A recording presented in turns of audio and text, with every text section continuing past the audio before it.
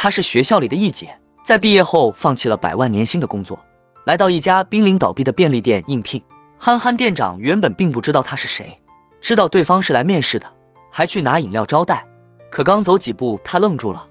他突然想起来，对方正是3年前强吻自己的小太妹。他突然感到背后发凉。在看见简历后，他感觉对方并没有认出自己，于是就想找机会赶走他。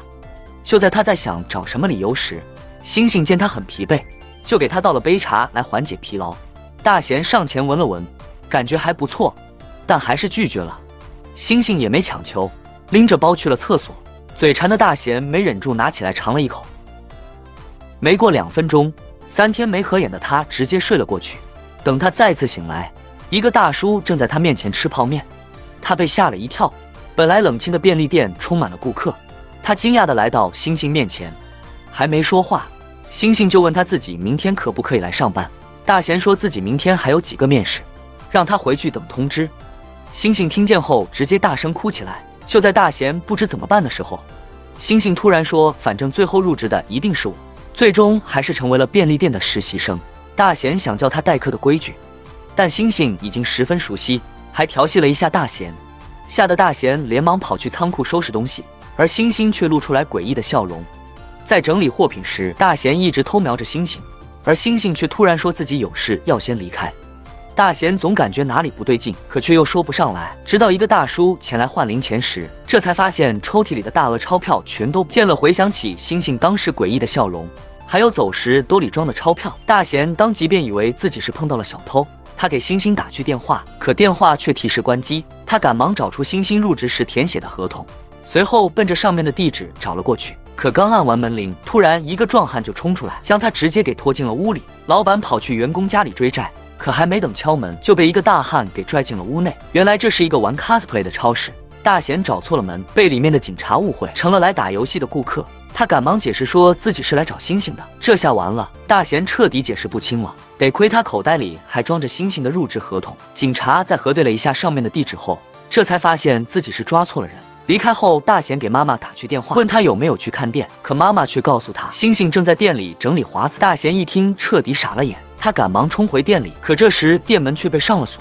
并且货架上的华子都被拿了个一干二净。他赶忙掏出手机，一边给星星打着电话，一边冲回家里拿钥匙。可当再次冲回店里后，店门却突然开了。星星此时正在里面整理东西，他想要上前质问，却发现所有的华子都被摆了上去，并且收音机的钱也被装了回来。他想要这样来试图缓解尴尬，可不料却被星星误以为大贤是担心自己，特意回来砍他。过了一会，刚刚逮住大贤的警察找过来，他想要询问大贤偷走营业款的小偷抓没抓到。这时星星刚好走了出来，大贤赶忙想要阻拦，让他别说，可不料却还是被星星全都给听到。所有的委屈在这一刻瞬间爆发出来。原以为大贤和别人不一样，却没成想他和以前遇到的那些人都是一类货色。大贤知道是自己做错，于是想要留住星星，让他别走。说完后，星星脱掉身上的马甲，头也不回地离开了这里。大贤跑去他家里和他道歉，可敲了好久却一直没人开门，于是便将这些事情告诉了自己的好友。好友也觉得大贤做得十分过分。就在两人觉得星星不会再来的时候，星星突然又回到了店里。听到星星没吃饭，大贤赶忙拿出店里的牛肉便当，想要讨好他，可星星却根本不想理他。大贤见状便一直跟在星星的身后，抢着帮他干活。星星见状便跑到了一旁，自顾自地打起了游戏。气恼的大贤于是便上前再次和他理论起来。最后在一番掰扯之后，星星告诉大贤让他和自己道歉。大贤听话照做，可这时星星却又说大贤不够诚恳，非要让他去仓库把饮料再收拾一遍，以表诚意。穷小子去接采访女友下班，可女友却因为嫌他丢人，直接便想要将他赶走。同事们见势不对，赶忙找了个理由先溜到了一旁。大贤虽然对此有些尴尬，但还是告诉女友让他先忙工作，自己只要能来看他一眼便心满意足。面对女友这突如其来的惊喜，大贤吓得直接待在了原地。到了晚上，大贤换好衣服，激动地在店里等着星星来换班。星星进门后闻到他身上的香水味，还以为大贤是为了见他才特意喷的香水，可耿直的大贤却直接告诉他这是女友送给自己的礼物，自己现在马上就要出去约会。面对自恋的心情，大贤当即便嘲讽说他年纪轻轻得了老年痴呆，随后便开心地赶往了约会的酒店。可就在到达目的地，大贤想要大显身手之时，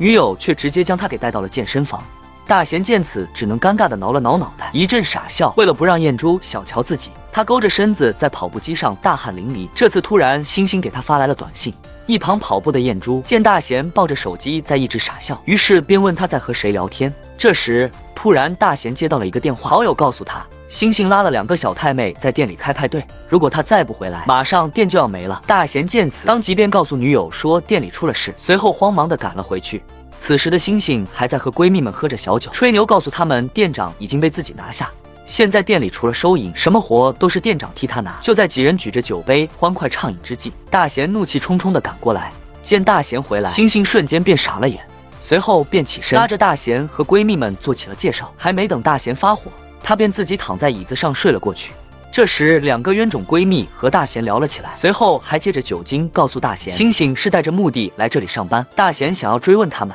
非喊着让大贤喝一杯。大贤见状便举杯喝了起来。而这一幕刚好被追过来的颜珠在车上给撞见。当你撞见自己的男朋友大半夜在和别的女生喝酒，你会怎么办？女友在撞见大贤在和一群小太妹喝酒之后，气恼的当即便坐车回了家。一进门，他就气冲冲的拿着手机想要质问大贤，可编辑了无数条短信，却始终不知道该怎么发出去。在思索了一番后，他又重新编辑了一下，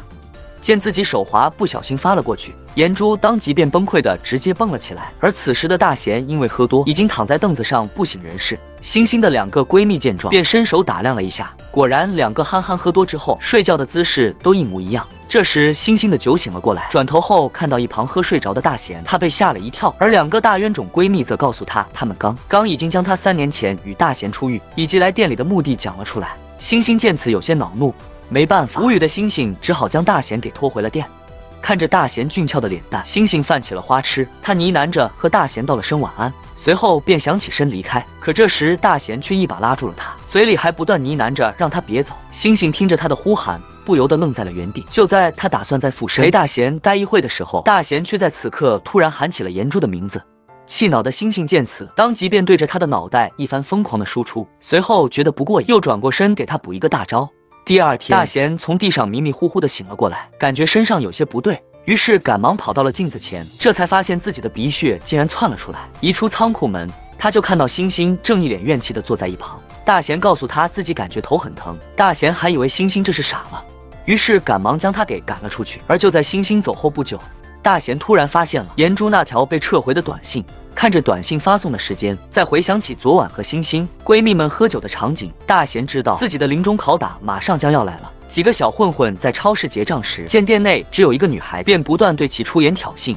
还将一大把零钱直接摔在了她的身前。女孩对此十分恼怒，但为了不给店长惹麻烦，于是便忍了下来。可不料小混混们走后不久，却又突然折了回来，并借着买东西为由让字，急得同伴在一旁明目张胆的偷东西。星星当面没有点破，等几人走后，当即便脱掉衣服想要追出去，闺蜜想要劝她别去。很快，星星便在一个角落里找到了3个小混混。小混混们见状，嚣张地告诉他，他们老板每次撞见了，都只敢装作看不见，让他识相的话就赶紧滚蛋。混混头目见状，当即挥了挥手，2个小弟冲着星星便围了上去。一个小混混上前想动手，却被星星一拳打出了鼻血。就这样，没过2分钟，2个小弟全被放倒在了地上。一旁的老大起身骂了2声，想要动手，可却被星星直接给一脚踹出了3米多远。他拿出当年大姐大的气势，警告他们以后如果再不好好结账，就将他们的手掰下，并叮嘱他们将这2年来店里偷的东西全部列好单子，将钱送回来。而另一边，颜珠因为从同事口中得知了大贤刚找了个长相甜美的兼职生，于是便乔装打扮潜入了便利店探查情况。原以为自己的地位会受到威胁，可因为误把星星的闺蜜当成了星星，在看到她那抠脚大汉一般的神态之后，当即便打消了心中的顾虑。可就在第2天，他与大贤在外面吃饭时，因为在去厕所的路上不小心撞到了几个小太妹，于是他们便追到厕所，将颜珠堵在了里面，并和他索要100万的精神损失费。颜珠以为遇到了疯子，想要离开，可不料女混混却对他动起了手。而就在这时，和闺蜜在店内吃饭的星星因为内急也冲到了厕所，女孩因为内急想上厕所，可不料却被2个小太妹堵在了门前。因为食欲太过盎然，于是他便好声好气地求着对方让一下，可对方这时却蛮横地将他一把推了出去。听着2人的间隙，星星的眼里瞬间开始布满了杀气。这时正在遭受霸凌的颜珠突然看到2个小太妹从门外直直地飞了进来，星星刚想要上前，小太妹的红毛大姐就冲上来拦住了他。这时颜珠想要逃走，却被红毛一把揪住，直接给丢回了厕所。他转头看了一眼躺在地上的2个小弟，感觉自己不是星星的对手，于是便笑着想要和星星和解。就在星星回头的一瞬间，红毛不讲武德，直接偷袭，可却被星星一把抓住，随后直接给甩飞到了地上。这时收到女友消息的大钱匆匆冲到了厕所，见有人正在和女友拉扯，于是上前一把便将星星推了出去。气恼的星星刚想起身发火，就发现来的人竟然是大仙。听到大贤的话，颜珠这才发现自己上次是认错了。大贤质问星星为什么在这里欺负自己的女友。星星见状，赶忙想要让颜珠帮自己解释，可颜珠却污蔑星星和他们是一伙。面对大贤的指责，星星不知如何解释，只能眼睁睁地看着2人离开了这里。回去的路上，心机的颜珠非吵着要让大贤将星星开除，大贤犹豫着不知怎么答应，于是颜珠便气恼地直接回了家。刚刚回到店里，大贤的好友就又找到了大贤，他告诉大贤星星是个可怕的女人，有着严重的暴力倾向，随后还拿出了他在街边教训小混混们的视频作为证据。大贤虽然有些不敢相信，但面对这摆在面前的铁证，还是在心中暗自下好决定。另一边被误会的星星和闺蜜们在街边喝着闷酒，笑嘻嘻的将刚刚发生的事讲了出来。闺蜜们都为她十分不平，可星星却一直笑着说自己没关系。这时便利店里，一个戴着鸭舌帽的男人注意到了集团，看到醉酒的星星，他赶忙冲到了星星身前，在摘掉口罩之后，闺蜜们瞬间疯狂了起来。一位男人竟是国内最红的男星江志旭，顶流男星在街边偶遇10年未见的青梅竹马，他激动地上前摘下口罩，一旁的闺蜜们见此瞬间疯狂起来。而这时喝多的星星也认出了一旁的发小。第二天一早，星星刚煮完拉面，想要解解酒，这时突然闺蜜给她发来了短信，两人帮助星星疯狂回忆了一番。星星原本还没反应过来，可就在嗦了一口拉面后，昨晚的回忆突然涌现在了自己的脑海。就在星星感到懊恼之际，突然秩序给他发来了短信，约他晚上一起见面。星星见此张即便开心地答应了下来。而另一边，大贤刚给女友打去了电话，表示要开除星星，下一秒就收到了一沓钞票，还有几张统计单据和悔过书。原来3个天天来店里偷东西的小混混找到了店里，他们在星星教育下已经深刻地认识到了自己的错误。大贤不解地问他们发生了什么，可他们却只是淡淡地告诉他，一定要好好善待店里的侠女姐姐。在仓库收拾东西时，大贤看到星星的工作服，还有他在店里留下的工作日记，看着上面星星记录下的点点滴滴，大贤的心里有着一种说不出的感觉。而这时星星的闺蜜们也找到了店，她们将当晚的事情真相告诉了大贤，并警告他赶紧去找星星道歉。大贤见状赶忙跑去路边打了个车，随后在星星家门前找到了他，他诚恳代替女友向星星道了歉，随后还喊着要让星星打自己一顿泄愤。星星见状不屑地转过身，随后突然一记飞脚，直接将大贤给踹到了天上。几天后，大贤突然收到了一个消息，星星被评选为了全国便利店模范实习生，很快电视台就要来采访他们，全家人对此都十分开心。为此，大贤特意买了鲜花为星星庆祝。星星对此十分开心，他想要求着大贤背着自己转的圈圈。可就在两人开心的在原地转圈圈时，连珠在此刻突然走进了便利店，女孩跑来接男友吃饭，却刚好撞见他正在背着别的女生转圈圈。她尴尬地询问自己是不是打扰到了他们，男友见状赶忙解释，随后将背上的星星丢到了地上。星星见情况不对，赶忙告诉他是因为店里被评了奖，所以他们才这么开心。而大贤也赶忙脱掉马甲，随后喊着要和颜珠出去吃饭，可颜珠这时却主动邀请星星一起，大贤赶忙摇头拒绝，说他要是也走了，店里就没人照看了。可不想这时他的冤种朋友却走进了店内，气氛在这一刻瞬间变得微妙起来。三人在颜珠的带领下来到了一家高档酒店，一入座，颜珠就让星星看着菜单点菜，可星星看着上面密密麻麻的英文，却一个都不认识，于是只好尴尬地告诉他自己看不懂。大贤说自己想要喝上次他们喝过的那种红酒。听到服务员的鸟语，大贤也有些尴尬。这时擅长外语的颜珠重新点了一瓶名字很长的红酒，他想要借着这顿饭来告诫星星他们根本不是一个段位的人。可不料大大咧咧的星星却根本没有感触，他一口便喝光了杯中价值100万的红酒，随后还吐槽说这酒苦的要死，甚至给自己鸡皮疙瘩都喝了出来。大贤见酒没了，想帮他倒酒，可这时颜珠却一把将酒瓶抢了过来，随后亲自为星星倒了上去。他一口闷掉自己杯子里的酒，然后示意大贤给他倒上，想要以此来向星星宣示主权。星星对此十分无语，只能大口吃着肉来缓解心中的尴尬。吃完饭后，颜珠牵着大贤的手一同离开。这时大贤突然接到了一个电话，因为供应商耽误了给自己供货，于是当即便在原地大喊了起来：“颜珠嫌丢人！”赶忙松开了大贤的手，随后想要喊他小点声。见大贤有反应，于是直接便走到了一旁，装作不认识他。在挂断电话后，大贤当即便给星星布置起了工作。啊，你跟爸爸玩的长得像啊，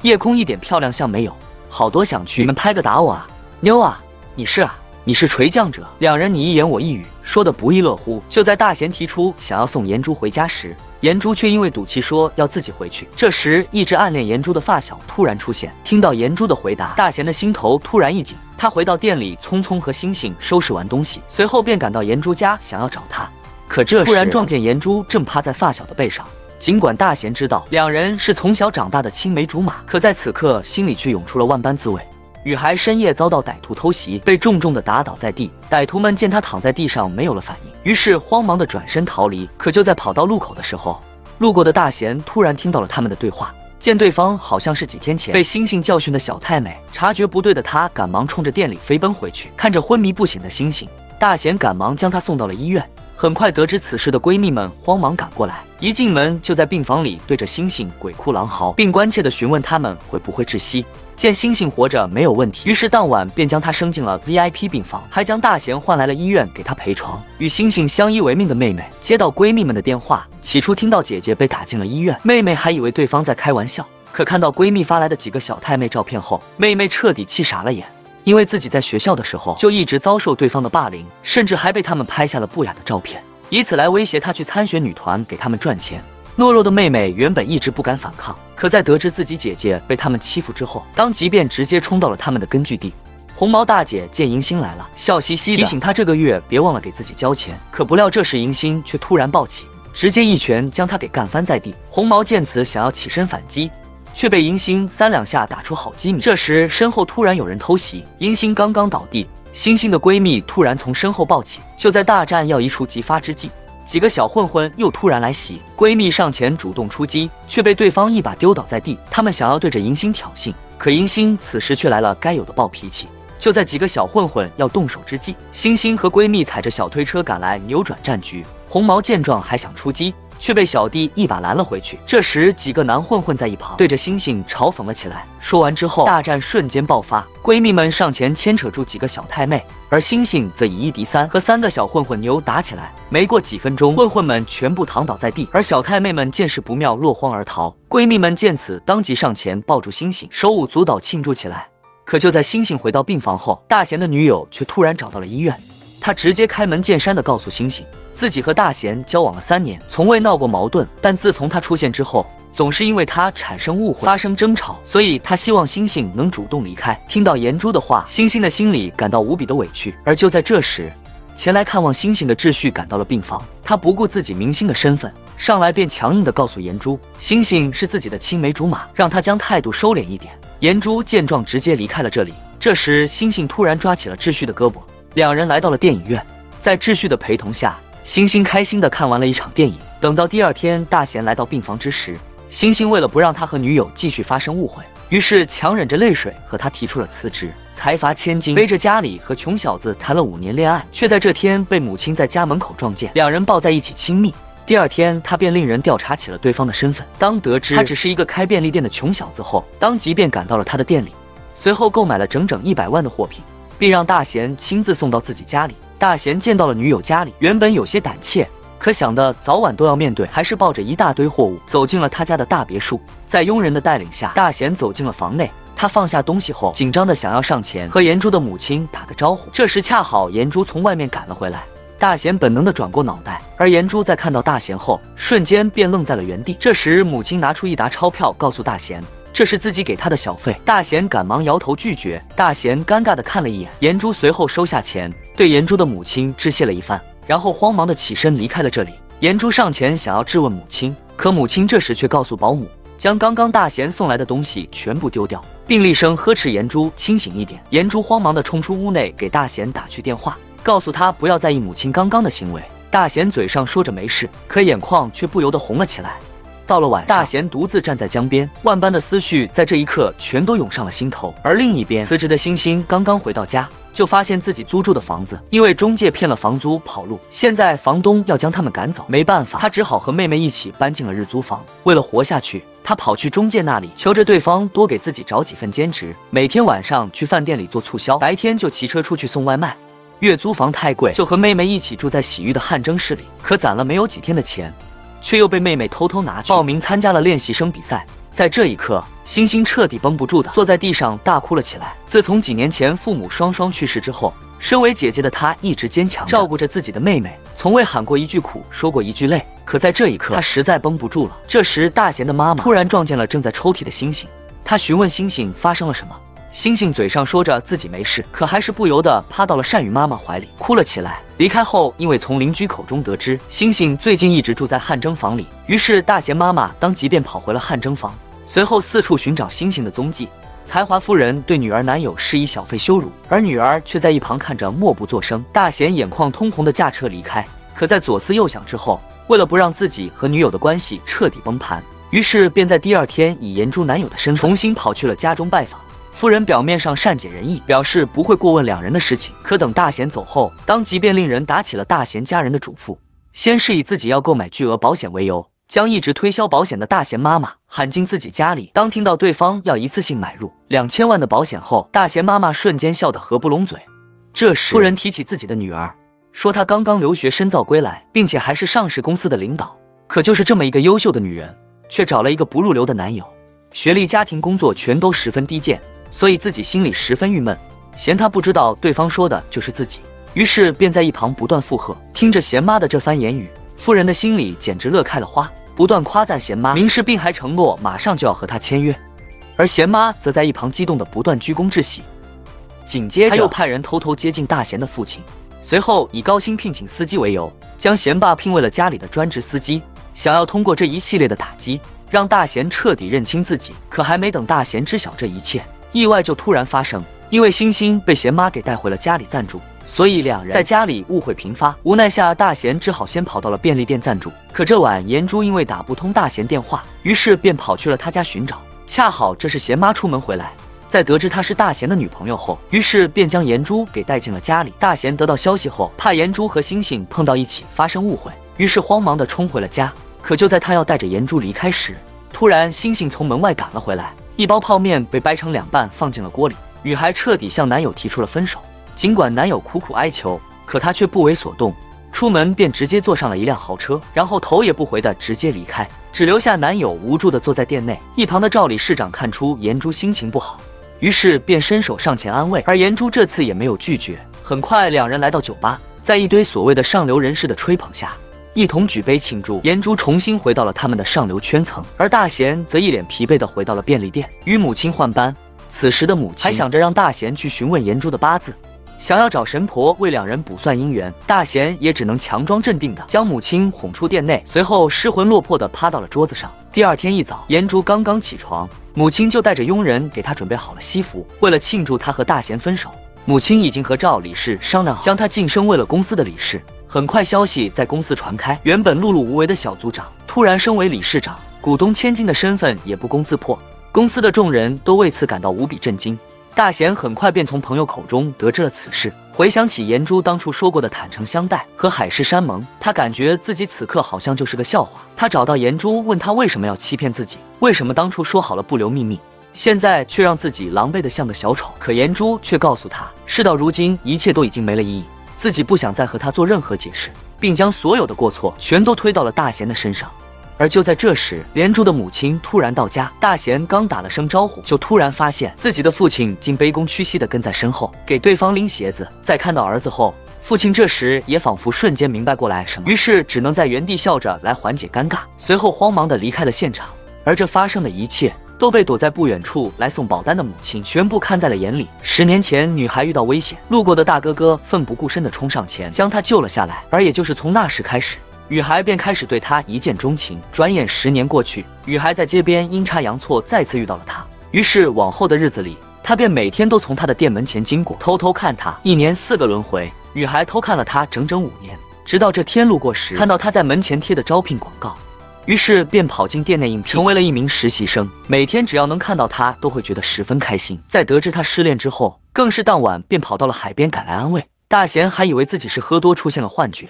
于是上前一把便捏住了他的脸蛋，随后还吐槽说手感太过真实。听到星星的呼喊，大贤被吓了一跳，这才发现面前的星星竟然是真实存在的。他坐在大贤身边，耐心地听着他和自己的倾诉，看着自己喜欢的男人在自己身前哭得如此撕心裂肺，星星的心里也十分难受。几瓶酒下肚，大贤很快便在沙滩上睡了过去。星星见状，只好将他给背进了宾馆。看着大贤俊俏的脸蛋，他不由入了迷。就在他要起身离开时，突然大贤一把拽住了他的手。听着大贤嘴里的呢喃，星星的心仿佛化了一般，他将大贤推到一旁，随后便躺在他的身旁，花痴一般的笑了整整一夜。第二天，大贤带着星星回到店里，他给星星拿了一件衣服，告诉他这是自己刚订的工作服。可就在换完衣服后，星星脸上的笑意再也憋不住了。大贤一脸震惊地告诉他这是工作服，可星星此时却根本不信，非认准了这就是大贤送给自己的情侣装。大贤见解释不通，于是便抱着西瓜溜到了一旁，而星星则开心的整整一晚都活蹦乱跳，非嚷嚷自己这辈子都不想将衣服脱下来。第二天早上，星星拉着大贤跟自己一起拍照，大贤嫌他技术太菜，于是便将手机抢了过来。就在两人开心的摆好造型之际，颜珠因为工作的原因突然走进了店里。原本分手的情侣却因为工作的原因再次重逢。星星为了不打扰他们，于是便主动跑到了一旁避险。颜珠见状，瞬间明白了他的意思，于是便开门见山地告诉他，公司想要用他的便利店来拍宣传片，扩大宣传，所以自己来问问他愿不愿意。可大贤却告诉他，这不是自己一个人能决定的事情，他要先和星星讨论一下才能给他回复。星星见店长如此在意自己的想法，脸上立马笑开了花，而颜珠则带着一脸的死气，直接转身离开。在经过一番商讨之后，他们认为虽然这件事是由颜珠来负责，但因为会对店里的发展十分有利，所以他们决定接下这次拍摄。很快到了拍摄当日，志趣作为国内的顶流，被请来作为了店内嘉宾。一看到大贤和星星的工作服，他就吵着自己也想要穿一件。大贤见状，只好将自己备用的衣服拿给了他。刚刚换完衣服，志趣就激动地找到星星，告诉他自己也穿上了情侣装。可星星这时却学着大贤的模样，一本正经地告诉他这是工作服，因为在拍摄时桌上出现了别人家的产品做对比，所以负责拍摄的部长便骂骂咧咧地上前斥责大贤。大贤解释说，每个人都有选择产品的权利，并且多一些对比才能彰显出公司产品的特色。可部长却以上司的身份一直在咄咄逼人。星星见状，气恼地起身，当即便对着部长大骂起来。部长碍于面子不好发作，于是便直接驱散众人，停止了拍摄。星星原以为大贤又要教训他，可没成想这次大贤却突然对他夸了起来。很快，颜珠便接到了下属的电话，在得知他冒犯了大贤之后，当即便带着他找到了大贤道歉。大贤本能的也想要弯腰，可却被星星一把拎了起来，随后直接将他拽到了仓库，并警告他在自己没做错的情况下不要向任何人道歉。而另一边，颜珠因为刚刚的事正在和赵理事吐槽，说今天来到这边碰到的人都十分讨厌，可却刚好被一旁的大贤妈给听见。他当即便喊住了颜珠，他告诉颜珠，我们这片虽然穷，但从不会在背地里偷偷嚼别人舌根，更不会去践踏别人的尊严，并且现在他和大贤爸爸已经在58同城找到了新的工作，以后的生活指不定谁比谁过得更好。说完便潇洒的起身直接离开，只留下眼珠羞愧的站在原地。很快拍摄顺利完成，通过秩序的顶流效应，很快便被顶上了热搜。同事们在观看视频时，因为太过激动，一不小心将大贤当年离开公司的秘密讲了出来。颜珠察觉到了异样，于是赶忙跑去档案室查看资料，却突然发现当年自己接手失败的一个项目，负责人却变成了大贤的名字。他跑去找到与他们同期进公司的同事询问，这才发现原来当年大贤被迫辞职回家开便利店，就是因为被赵理事以那个项目威胁，如果当时他不主动辞职，那颜珠就要被开除，所以大贤为了颜珠才主动背下了黑锅，从公司离开。颜珠听到这个真相后，久久不能释怀，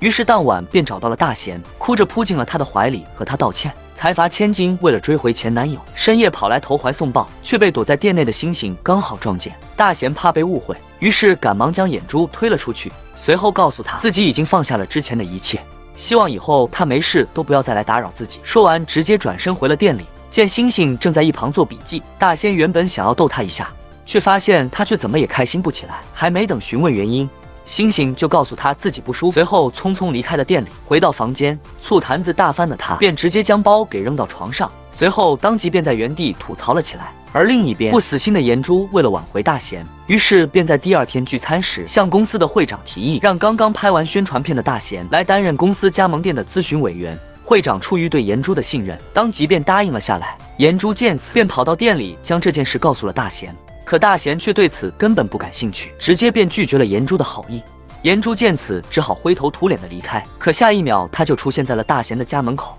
在撞见大贤的妈妈后，当即便冲上前，热情地打起了招呼。贤妈原本对颜珠十分不待见，可在听到大贤有机会回到公司，并且还能直接晋升到领导后，当即便告诉颜珠自己会想办法劝劝大贤。第二天受不了妈妈絮叨的大贤，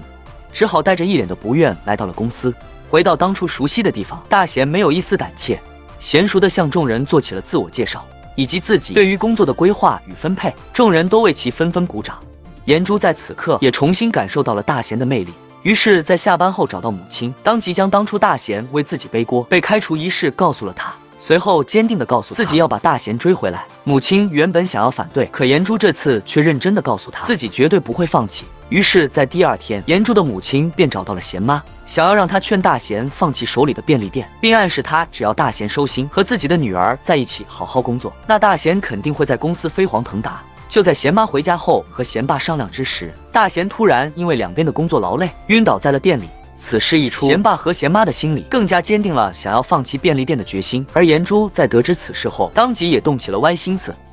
3年前，男人为了保护女友，主动放弃事业，从公司离职，结果最后却换来了女友无情的抛弃。可在得知男友当年是为了自己才被迫辞职之后，他又重新下定决心想要将其挽回。在得知大贤因为过度劳累住院后，他当即便赶到病房探望。这时恰好星星也走了进来，见颜珠在摸大贤的手，于是上前一把便将他给推开。可这时颜珠却茶里茶气地告诉他，大贤是因为救自己才不小心弄伤了手腕。这时大贤迷迷糊糊地醒了过来，在看到星星后，他赶忙激动地起身，询问他有没有听话去报名参加考试。在看到一旁的颜珠后，他出于礼貌以同事的口吻和他打了声招呼。颜珠本想直接离开，可听到两人在一旁聊得火热，心里的斗志又不由得被再次点燃。他找到大贤的妈妈，告诉他大贤一人兼顾2份工作太过劳，想要让他将便利店交给公司运营，他可以派专业的店长来为他们管理，这样大贤便可以解脱出来，把心全都放在事业的发展上。而贤妈在听到还有这种好事后，当即便对此心动起来。随后他又找到星星，告诉他如果他想要让大贤获得更好的发展，就让大贤从便利店抽出身来，不要为了自己的一己私利将大贤的未来给束缚起来。到了晚上，贤妈当即便在饭桌上讲起了此事，贤爸对此也十分赞同，只有大贤在一旁默不作声。第二天，他带星星去吃了他最喜欢的生鱼片，告诉他自己想要从公司辞职回来，一心和他经营便利店。可星星这时却突然想起了颜珠的话，于是便告诉大贤让他在公司好好发展，将便利店交给公司管理，并谎称这样自己还可以升成为副店长，还装出了一副官迷的样子。大贤见状，于是便妥协答应了下来。可店铺刚被公司接手，星星就遭到了新店长的挤兑。他和公司派来的员工里外勾结，不断挑星星的麻烦，想要按照颜珠的意思将他赶走。星星在和他们吵了一架后，坐在仓库里回想起当初和大贤在这里发生的点点滴滴，心里好像被压了一块硕大的石头。晚上回家吃饭，大贤问他在店里有没有受到欺负，星星为了不让他担心，笑着说自己没神。这是醉酒的贤妈在颜珠的搀扶下回了家。贤妈开心地告诉大贤，自己和颜珠十分投缘，喊着一定要让大贤好好对待颜珠，随后还将颜珠喊到身前，随后捧着他的脸就亲了起来。而星星则站在原地尴尬的不知所措。第二天吃早饭时，妈妈说颜珠帮了家里很多，非要让大贤晚上请颜珠吃饭。大贤因为约了星星一起，所以直接便想拒绝。可这时星星却主动说让大贤去陪颜珠。在饭桌上，颜珠明确地对大贤表达了爱意，可大贤却告诉他自己早已放下可以钱的事情，现在只是拿他当作同事，并在吃完饭后早早地回到了店里，随后还拿起消毒水在身上狂喷一通，告诉星星自己已经完成了消毒。晚上回到家里，妈妈一脸迫切地询问两人和没和好。大贤想要将这个话题跳过去，可妈妈却一直在帮颜珠说话，不断夸她多么优秀。星星见状只好尴尬地先自己上楼，而大贤也意识到这样伤到了星星，于是破天荒般的和母亲吵了起来，这让一旁的星星对此更是无比的愧疚。于是在当天夜里留下一张纸条后，当即便拖着行李离开了这里。男人做了一个奇怪的梦，在梦里他心爱的女孩搀着一个和他长得一模一样的男人离开了自己，他想要上前追赶，却发现自己的腿被钉在了原地。虽然仅仅只是一个梦，可男人却总觉得有一种不祥的预感。果然，第二天一早，他就发现星星的卧室被人收拾了出来，并且床上还摆放着几件礼物，还有一封信，信里是星星对他的道别。此时的他已经跑去了乡下，在农场里找了一份新的工作。大贤失魂落魄地赶去便利店，看着屋内熟悉的画面，星星的笑容再次浮现在他的面前。几个月的甜蜜生活在这一刻转瞬即逝，一想到再也看不到星星治愈的笑脸，大贤的心里就止不住的难过。他不断给星星打去电话，可星星却为了不耽误他的前程，一直选择拒接，跑去警局报案。警察在听到他的描述后，却以为他是傻了，当即便告诉他自己受理不了。就在大贤不知所措之际，好友带女友回乡下老家，突然在自家的农场里撞见了星星，于是赶忙将这个消息告诉了他。大贤见状，赶忙驾车赶往乡下，看到赶来的大贤，星星当即便愣在了原地。两人坐在花棚里，大贤和星星说了很多，还告诉他自己特意喷了他送给自己的香水，可星星却一直默不作声。于是大贤便起身告诉他自己会尊重他的决定，并且会一直等着他回来。随后便笑着离开了农场。回到首尔后，大贤特意请颜珠吃了个饭，并郑重地向他提交了自己的辞职信，然后将自己的便利店收了回来，并在门上贴上了招聘信息，再一次回到了当初连轴工作的状态。这天因为连夜加班，他再次睡倒在了店内。这时，一个身姿曼妙的女人突然出现在了便利店门口，看着墙上的招聘广告，还有下面只有丁星才有资格面试的招聘要求，星星当即便走进了店内，随后将熟睡的大贤敲了起来。大贤起初还以为自己是出现了幻觉，直到两人互相捏住对方的脸，这才发现这一切都是真的。在一番深情的相互告白后，这一对历经挫折的爱人终于紧紧将对方拥入了怀中。